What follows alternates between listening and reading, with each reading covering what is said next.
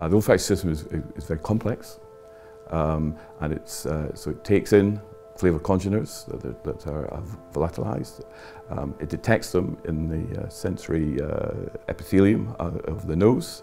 That then, on the surface in your nose, it's transformed from being an outside chemical into an electrical signal that is then processed, highly processed by the brain, and it goes through into different parts of the brain, from olfactory to the olfactory nerve, which is just behind your eyes, underneath your brain to the limbic system, and most of your brain makes decisions about sense of smells automatically.